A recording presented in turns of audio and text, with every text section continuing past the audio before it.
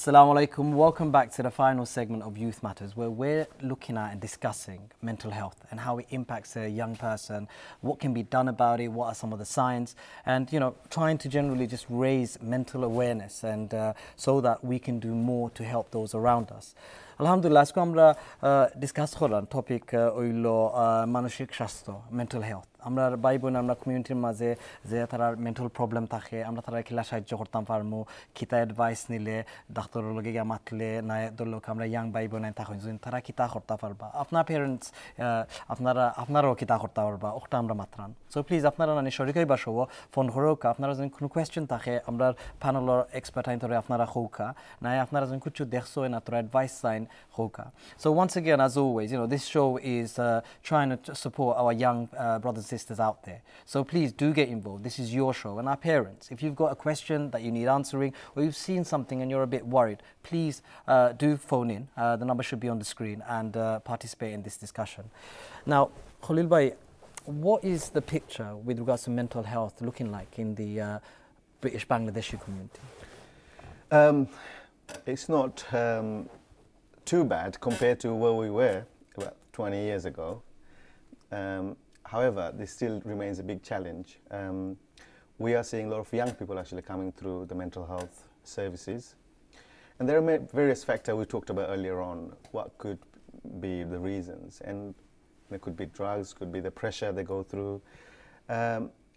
But the picture in the future is not dark, it's bright. So, yeah. There are, particularly I was involved with Bangladeshi Mental Health Forum. I was involved since, I think, 2004. And due to my work circumstances, I had to move area. Therefore, I'm no longer involved. But the charity still exists. And it particularly focuses on Bangladeshi community, primarily in Tar hamlets and surrounding borough. But it works around raising awareness in Bangladeshi community. And honestly speaking, there's not much research has been done. It's not been commissioned to do a survey, research, what's the percentage. But what I can say also, it's very important that Bangladeshi community also take that as a challenge because you need to look after yourself. Of course. No one's going to look after you. Thank you. Now, Doctor, from your experience, which ethnic groups would you say are more, prone to mental illnesses? Is that the right way to look at it?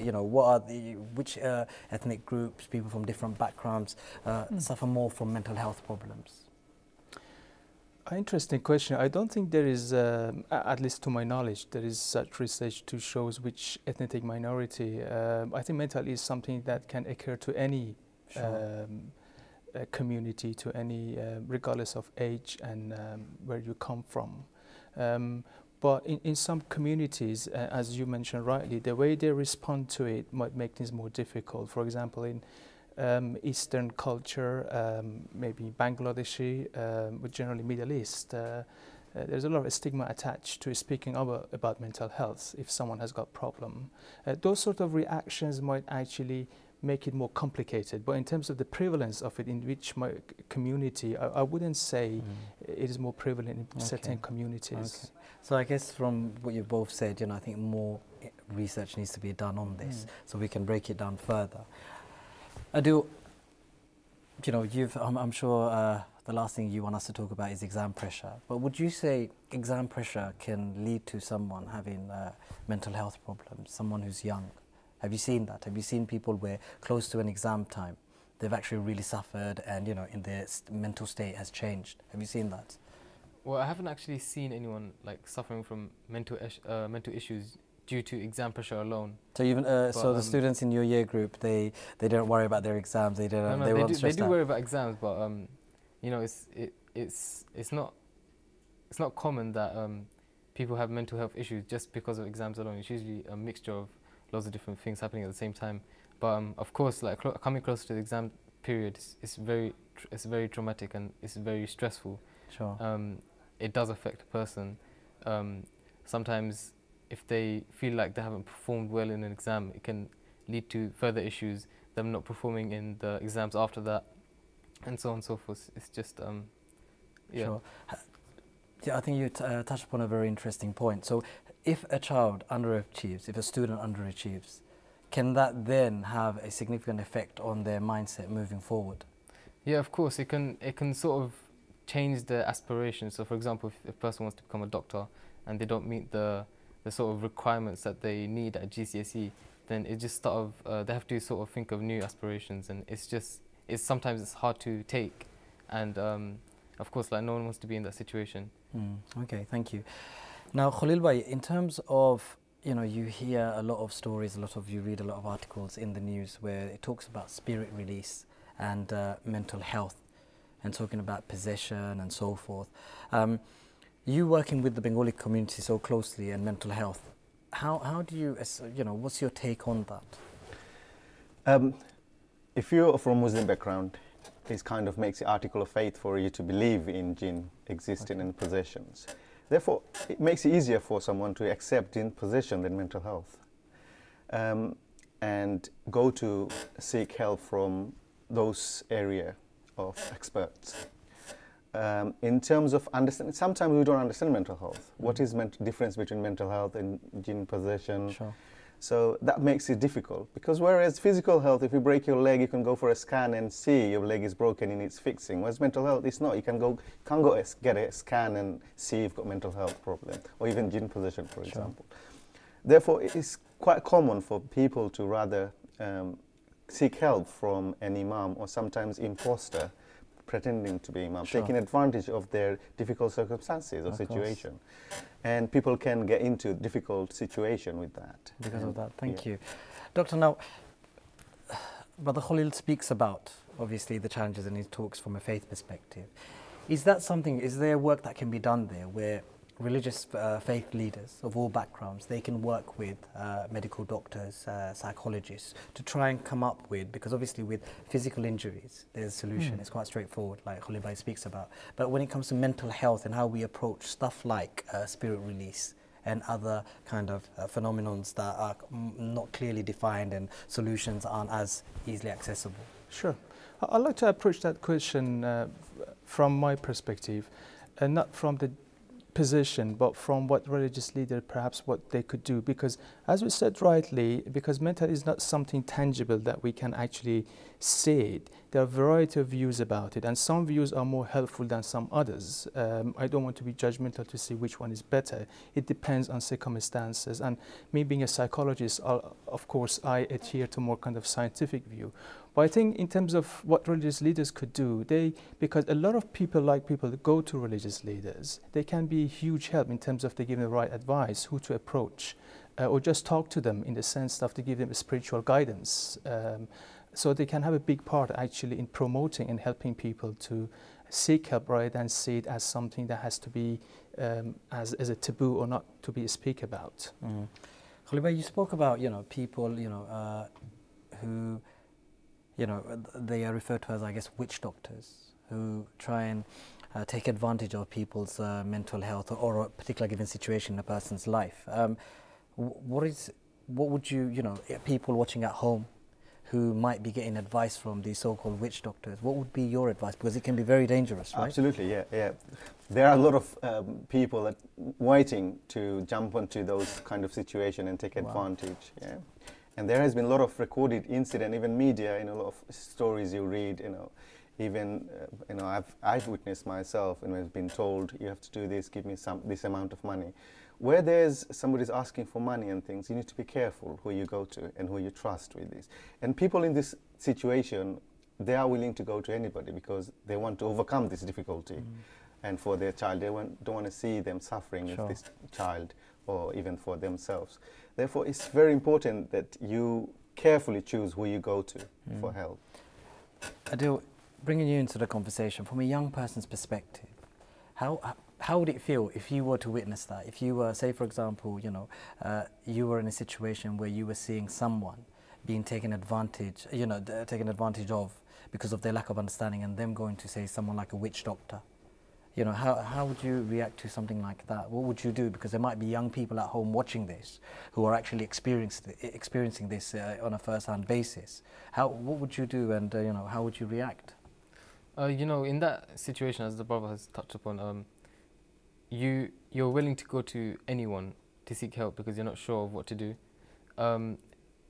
It's very difficult to say, but What would you do in that situation if you witnessed something? Say you went to a friend's house and you saw someone, you know, giving advice and they weren't necessarily, you know, and you could sense that they, what they were saying just didn't add up or it didn't seem right. What do you do in a situation like that? If I saw it firsthand happening to someone I know, then obviously in their own personal time, I'll go up to them and I would speak to them and tell them, you know, and I'd ask them, do you know what this person is doing? And yeah, I'd approach them at a later time, ask them how everything's going.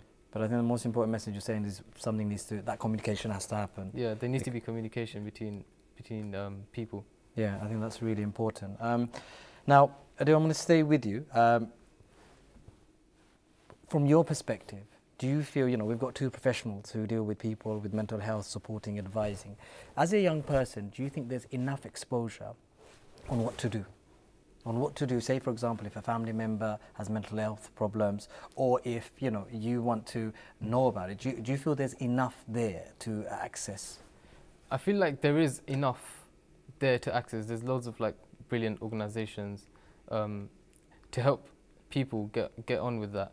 But the only problem is, it's just, although there are loads of places to go to, people aren't aware of it still, and there's still like lack of communication between people and their family because of the fact that it's a taboo subject and people don't like to talk about it. Okay, so that's quite interesting. So, Dr. Babar, you know, Adil speaks about the fact that the awareness is there, but it's because of that taboo, you know, feel to it that people choose not to take advantage of those services. Would you agree with that? I would, yeah. I think there is more that can be done in terms of a lot of common practice is to do how to deal with mental health right and how we can prevent it, preventative measures basically.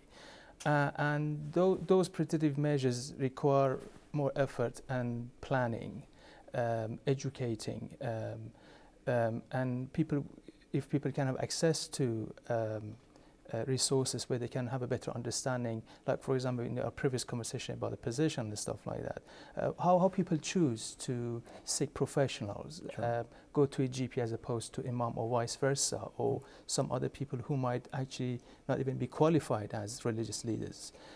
I think there is more needs to be done in terms of educating people and making them aware. Sure. So this kind of taboo subject become less of a taboo and become something that can be spoken about. Okay.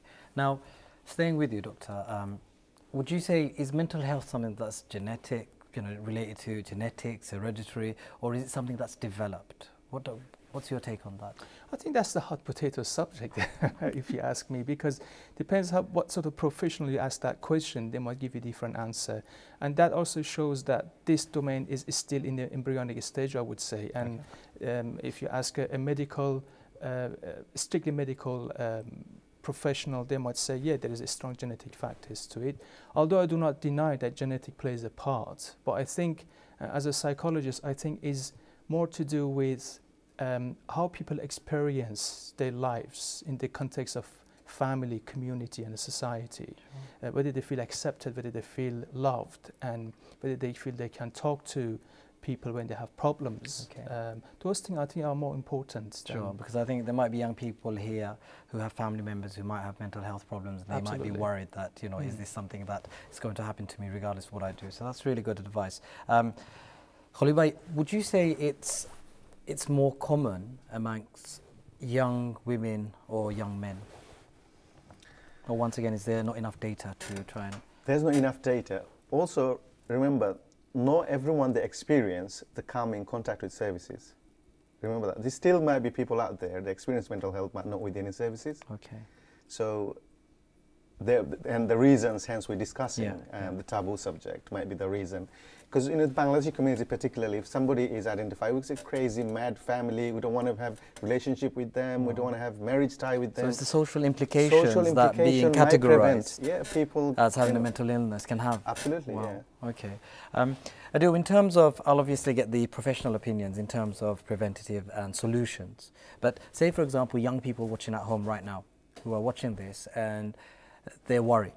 What would you say? What would be your advice based on what you've heard? Because, mashallah, it's been very educational today. I think what young people should do is if they feel like they have a problem, they need to find someone they trust and they need to talk to them about it, because talking to someone really helps a person in that situation. Excellent. I think that's brilliant advice.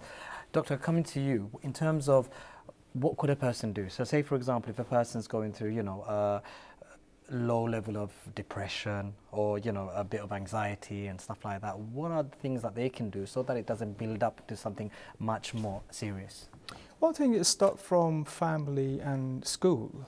I think these two are very important for young people, because these two are the environment that they spend most of the time with, either in the context of the family.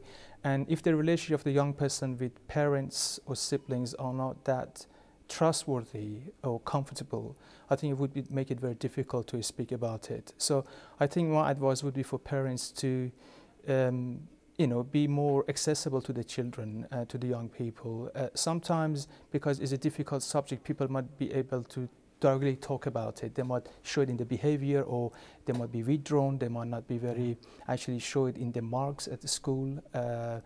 So they might have a deterioration in the functioning before they be able to speak about it. And a sensitive parents can pick on that. A sensitive teacher can pick that on. Sure. So the advice is for our parents, if there are kind of signs that they spot, not to let it develop, but try and investigate a bit, find out what's going on. Absolutely, because a lot of time parents could be judgmental and see it as the person is lazy or they don't want to do it. I think this sort of judgment can stop people speaking about it. Okay, well, we've got a couple of callers on the line. Assalamu alaikum, caller. Assalamu alaikum. Assalamu alaikum, caller. Walaikum salam. Can you hear me? Yes, sister, go ahead. How would you like to contribute? Well, I just wanted to ask a quick question. My mother wanted to know, she's very interested in your show. She just wanted to ask, in regards to mental health, would you be able to translate that into Bengali and just give us a brief description about how it comes about? Is it through genes or is it through life experiences? And just explain that in Bengali, really. Okay, that's fine. Thank you, sister. And can we take the next caller as well, please? Assalamu alaikum. Salamun alaikum. Alayhi salam, sister. How would you like to contribute? I would like to ask a question from Dr. Bob, please. Yeah. As a person who has a member of family who suffers from mental health, and earlier on you were talking about the mental health, it's not something that you can see through scans or something. So as a patient, as a carer, how do you choose which path to take in terms of see a psychologist and use a therapy, or go and see a psychiatrist and take medication, despite the fact that you know, it's not something that you can medically sort of say that 100% you're suffering from this condition. So as a patient, how do you choose your path, and what do you need to do? Okay, thank you, sister. I think two brilliant questions.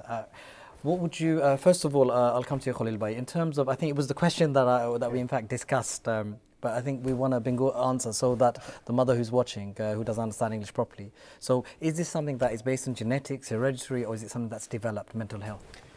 Apne Bengali matoka, please. Bengali. It's a challenge now. Can't remember the last time I took Bengali. এটা খুব কঠিন হওয়া জানে কোন কারণে আপনার মানসিক সমস্যা হইতে পারে আপনি যে আপনার জীবনের যে এক্সপেরিয়েন্স অক্ষ থেকে হইতে পারে আপনি যে এনভায়রনমেন্ট যে সমাজে আপনি বড় হইছেন যে ধরনের আপনি কোনো ধরনের জন্য কষ্ট হইয়া থাকে লাইফও ওগুলো আপনার কন্ট্রিবিউট করতে পারে কোনো সমস্যা হইতে পারে বা হয়তো আপনার কোনো যে আছে যেমন তারা ইনাফ রিসার্চ করা হয়েছে না এগুলোর উপরে ইনাফ স্টাডি করা হয়েছে না এখনো আর্লি স্টেজ মানে কনক্লুশন না এখনো কনফার্ম করা হয়েছে না এটা আপনার বংশগত হইতে পারে কি আপনার যে সমাজে আপনি বসবাস করেন এর কারণে হইতে পারে ঠিক আছে and doctor, the second question, which was, you know, as a carer, how do you know which pathway to go in regards to treatment or support? I think the first obvious one is the GP, really, because they're the first point of contact in terms of initial screening and assessment and flagging up to specialist services. But I think apart from that, you know, the carers can actually, they need to educate themselves to have a better understanding of what mental health is about. they need to approach GP if they are concerned about something. I think it depends on the severity of the situation. If someone is really unwell, maybe approaching GP would not be the first advisable thing. Maybe they need to go to A&E, for example, if the person is really in acute phase. But if there are some signs that suggest the person might need some help, normally, I mean, in the UK, GPs are the first point of contact, and then things can get stopped from there. That's fine. Can I just add to this for the sisters' benefit in Bengali? and others? No, in English. Okay. I'll try. It's going to be tough for me to explain Bengali. I think it's better if we speak English. Fine. It's easier. I think it's really what's worked for the person. I think, as this doctor mentioned, if he's in crisis, you don't want to be calling somebody. You want to go to hospital immediately and get help if you're feeling in crisis in it. And the first point of contact is definitely GP. And also, going to GP and giving medication, not necessarily that medication will work for you. Of course. It's really what works for you. That's talking therapy works for some people, medication works for some people, or combination of both. So it's what really works for you. For an individual. Okay. Yeah. Now, Khalid Bhai, how effective do you feel spirituality is as a source of healing, say, a mental problem? Yeah. I remember going back 4 or 5 years in West London, there was a pilot project working with London Central Mosque, which is Regent Park Mosque. And the outcome was phenomenal. The people that actually have mental health diagnosis, working with Imam as well, their quality of life has improved so much compared to before. So there is a benefit. Definitely, there was I'm not sure if this has been, commissioned elsewhere, but there was outcome of that pilot project was really good. So you would say someone who's quite, their spirituality, whatever faith that they believe in, that can actually help them overcome some of the mental health problems. Yeah. Okay. Absolutely. And have you seen that in the community as well? I have, yeah. People tend to rely on, spirituality in difficult circumstances and situations. And that's the kind of they're holding on to something that to help them overcome, which is psychology also works. Adil, I think sometimes obviously stuff like even sleeping, when you read about articles, even sleep deprivation can cause a young person to suffer mental problems. Do you feel that in this current day and age where people are on their phones all the time, they're having very little sleep, do you feel that can have a big impact on a person, on a young person? So when they're not sleeping, because young people, from your perspective, there are a lot of young people who don't sleep enough. You hear that in the studies that we read about. Yeah, of course. Like even in some of my friends as well. But it's very widespread because of the advances of technology and stuff like that. People are always on their mobile phones, and usually it leads to like a lack of sleep. I know people who sleep around 4 a.m. in the morning and they have to wake up at 8 a.m. So they get very little sleep, and it does impact the education and many other things. We've got a caller on the line. Assalamu alaikum, caller. Assalamu alaikum. Assalamu alaikum, caller. Aslam Ziaur. जी किधर अबला soul? This is Aslam here, Aslam. Oh, Aslam bhai. Jazakumullah khair for calling. Okay. Alhamdulillah. What is your question, Aslam bhai? I was watching the show actually. It's really interesting. Just want to contribute to a few things. Thank you. First of all, when sometimes the depression, makes people really make them lose the balance sometimes, and people go through some difficulties, and some people sometimes they think they will say it's a gene issue, that issue, a lot of things as well, But for example, if it's for children, it can be sometimes because at school, even simple thing like bullying at school can put a child into a depression, And then, wait, can you hear me? Yes, go ahead, please. Yeah, go ahead, please. Aslam bhai. Things like this actually, give a lot of effect in terms of mental illness and like that, Okay. So we need to look out for those signs actually. What is the thing that is affecting whether it's a child or an elderly person, and we need to find the root cause of the effect. Sometimes that's missing, even the doctors, the mental health services, through the assessment, they can go to the bottom of the problem actually. Okay, thank you very much, Aslam Bhai. I think we're coming towards the end of the show, so I think the caller spoke about not just trying to address it, but trying to find the root problem of this whole kind of topic that we're talking about. And our guest alluded to the fact that there's so much out there that can be done. But I think immediately what we need to do is understand, try and there's so many services out there that are offering free support, and I think, you know, not to worry about the stigma attached to it, but to try and actually find out, you know, is this something that might affect me in the long run? And I think all of us, our parents, our young brothers and sisters who are watching this, you know, please don't feel bad or feel scared to try and look into whether this is something that could develop into something much bigger. Go and find out, go and see, because it might be something that's actually nothing. So it's just something for you not to worry about.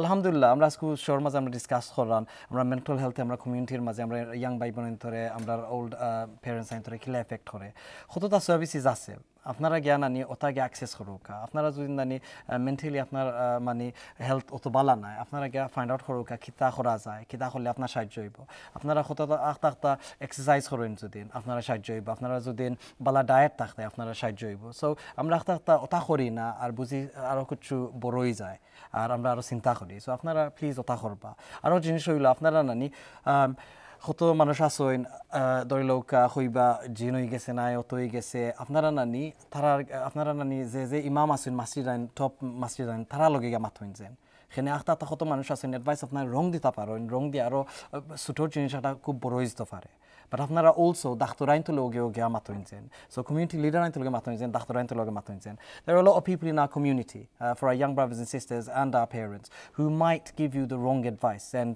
our guest spoke about these witch doctors and you need to be very careful. What you need to do is go and speak to reputable imams in our top masjids, in our top mosques, and also go and speak to health professionals, your GPs, your doctors, because these are the people who are the experts and they're the people who can really support us whether we're young or old.